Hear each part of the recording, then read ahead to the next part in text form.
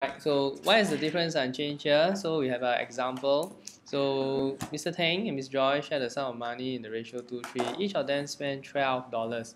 So why is it difference unchanged? Now, when we say difference, what does it mean? That means the difference between the two variables. The difference between the two variables. So in this case, why the difference unchanged is because both of them each of them spend 12, right? I did this it was in the challenging math. Then you make the difference the same. Can you see that? So you're working here, working, make the difference the same. So in this case, the difference is 1 is 2, 1 is 1. So this one must times 2. The first row you multiply by 2, and then you can do the comparison. Okay, that's pretty simple. Right, so let's take a look at the next question. Oh, yo. Now, difference unchanged questions can also manifest itself as age. They love to use age as a difference unchanged. Why? Because when two person, let's say I say 6 years later, both of you will grow up together. I did this question before. Both of you will grow up together. You see, so your difference between the two is still 0. No, don't I do. This one I do mentally. Both of you are 12, right? Huh? Yeah, so the difference is still 0. 26 days left for me to 26 days left. 26. 26. Same, so you are 11. I'm not even 12 yet. 11, 11. Both are 11. I don't know how many days. So the difference is 0, right? Oh no, I need to calculate. Today is what, 2nd August, right? Oh my god, it's August already. I want to die. Yeah. Okay, so let's take a look at the sample question over here. Right? August has how many days? 31. Yeah. Okay, good. Let me do one. Excellent. Okay, let me do one here. I don't think there's any problem with this question. So Mrs. Bay baked 120 tarts, 4 fifth were chocolate. I don't think. Then 59 days until PSLE. Okay, Mrs. Bay baked 120 tarts, 4 fifth were chocolate, the rest were strawberry. So with this, we try to come up with some values first. Chocolate, strawberry, right? So 4 out of 5 were chocolate.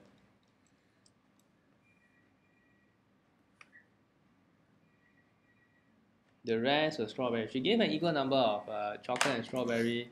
Away had 7 times as many chocolate as strawberry. So 4 out of 5 were chocolate. There's something wrong with the sum. That means 4 unit is chocolate and 1 unit is strawberry. No, you can find the total number. You can find like how many chocolate. Yeah, because there are 120 because 5 units, then you can just right? divide by 4 times 5.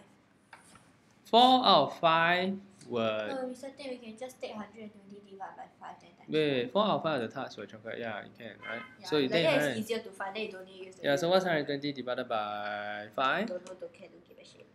It's 24, right? That's my life motto. Right. So 4 fifth were chocolate. That means chocolate must be 24 times 4. Is the answer? I wait lah. 24 times 4 equals to 96. Is the answer 24? Wait lah. No, it's not. Why? Strawberry must be 24, right? So we do not know how many take away. We just know that they take away the same number, right? That's why we can come with a new column called the difference. Because the difference must be unchanged. After that, the answer is just 12. Yes. Chocolate is 7 part, here is 1 part. Okay, now what's the difference here? What's the difference at the beginning? The difference in the beginning is 72, correct?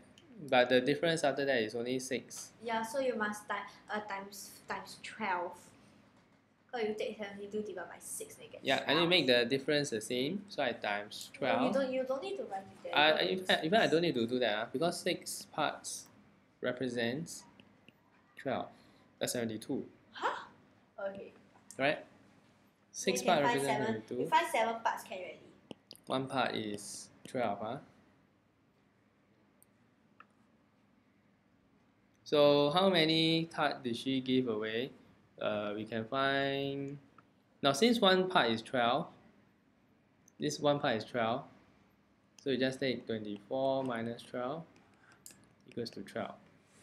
Okay? Can you see that? Because this is 1 part is 12. Can you see that? 1 part is 12. So 24 minus 12 equals to 12.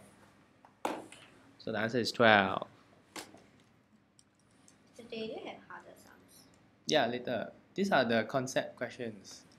It's quite easy. Yeah, I know. We do the concept question first, huh?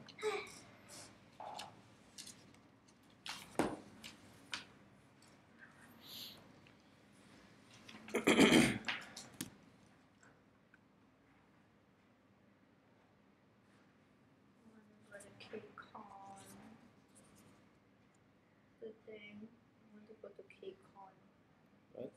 I want to go to KCON. What's that? It's like Korean things. It's like the concert in Singapore, but it's like a lot of idols go. Then they were recently in LA, right? And then later I went to see the Snapchat and those people go and post now and there's so many people cry. Why would they cry? I don't know. Okay, can you try this one?